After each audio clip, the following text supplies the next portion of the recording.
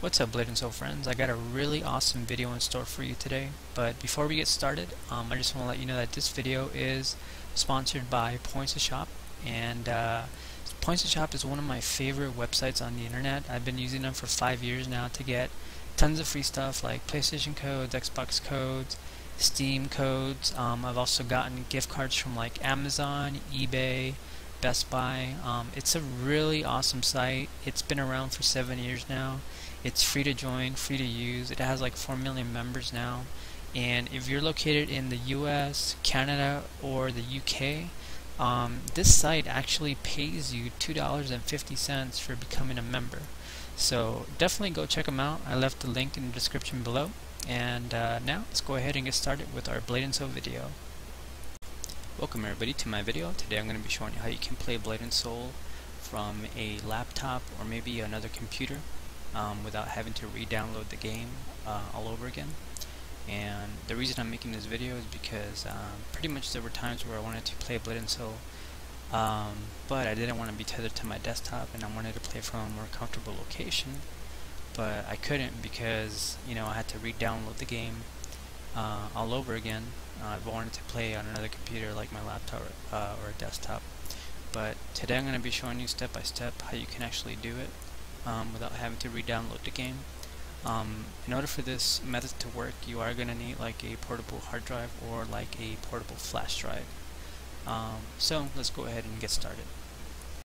Alright, so step number one is you want to download the Blade and Soul Lite application from the Blade and Soul website, and you want to download it onto the computer that you're going to be playing Blade and Soul on. So for example, if you have like a laptop or maybe another computer, the first thing that you want to do is download the Blade and Soul application first, and that's going to be step number one. Alright, so step number two, once you finish downloading the Blade and Soul Lite application onto the computer that you want to play Blade and Soul on, you're just going to double click it, and then you're going to install it as normal. So we're just going to do that real quick. And the thing with the Blade and Soul Lite application, it doesn't completely install the game onto your computer. It just basically installs 2 items into your Windows registry that we're going to be editing, and it's actually not very difficult. I'm going to show you exactly what you're looking for and basically what you need to edit. So just going to say yes, install, and let's wait for it to install. So as you can see right now, it's just installing the Lite application onto C drive. Alright, so we're done. So we just click on finish, and that's going to be step number 2. Alright guys, so moving on to step number 3.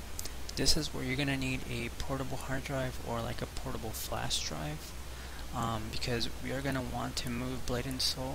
We're going to want to copy it from your C drive over to a portable drive. So for example, I have a Toshiba Cambio portable hard drive. So the first thing I want to do, I want to locate Blade and Soul, and Blade and Soul is always going to be located in C drive, and for me it's located under Program Files 86, and these are the 2 folders right here where Blade and Soul is located. So you want to copy these 2. You want to copy them over to your portable drive, and I've actually already done that. So right now they are located in my portable hard drive, and that's actually really important because this portable hard drive, you can pretty much plug it into like a laptop or a desktop that has like a USB 2.0 or greater port on it. So that's going to be step number 3. Alright, so step number 4, once you finish copying Blade and Soul from your main computer and basically copied it over onto your flash drive or portable hard drive, you're going to want to go onto your computer where you want to play Blade and Soul on, say for example like your laptop or maybe like another desktop, and we need to go into the Windows registry and we need to edit 2 items. And I know a lot of people are already like, oh my god, I need to go into the registry to do this, but it's actually really easy, and I'm going to show you what you want to be looking for.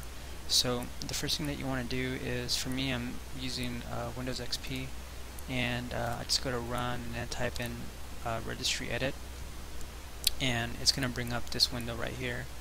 And the items that we're looking for are basically, well, actually the folder that we're looking for is this right here. It's called NC West, and then there are two subfolders, one called BNS and then one called NC Launcher.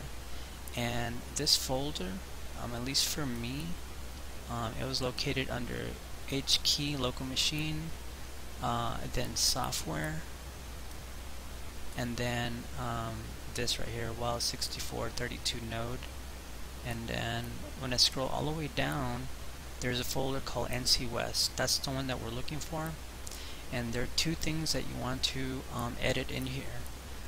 The first thing that we want to edit is right here, the base directory. So right now it's pointing to Blade and Soul on C drive, and we don't want that. The same thing goes for NC Launcher. The base directory is again pointing to C drive, and we don't want that because Blade and Soul currently is located on our flash drive. So what we're going to do is we're actually going to edit this real quick. But before we edit it, let me show you where Blade and Soul is located for me on my computer. So right now, Blade and Soul is located on my J drive. So as you can see, here's Blade and Soul, NC Soft, and NC West. So what we need to do is we need to tell the Windows registry, look, Blade and Soul is not located on C drive. It's actually located on our portable drive. So for me, it would be J. So I just type in J there, and then I go in here, base directory, and then change it from C drive to J, and then press OK. And that's basically it, guys. That's editing the registry. Yeah, very exciting. Alright guys, so now let's go on to step number 5, and we're going to edit our launcher, and that is this icon right here. So when you first create, or when you first downloaded Blade and Soul Lite, and when you installed it, it installed this launcher.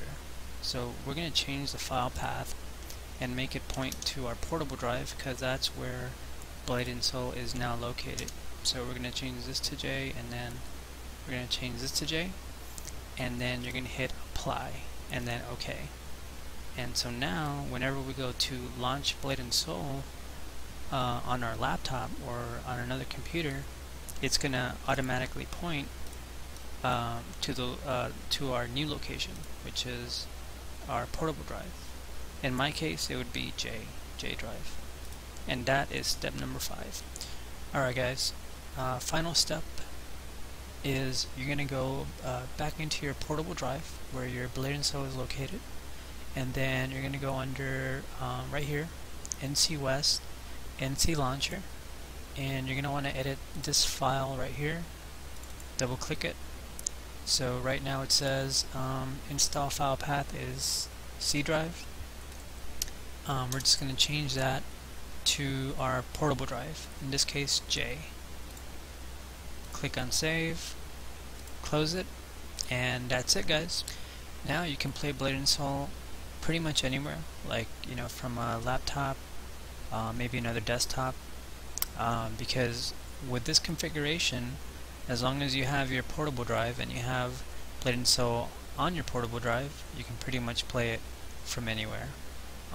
But anyway, that's my video for today guys. I hope you enjoyed it, hope you found it useful, and I'll talk to you guys later.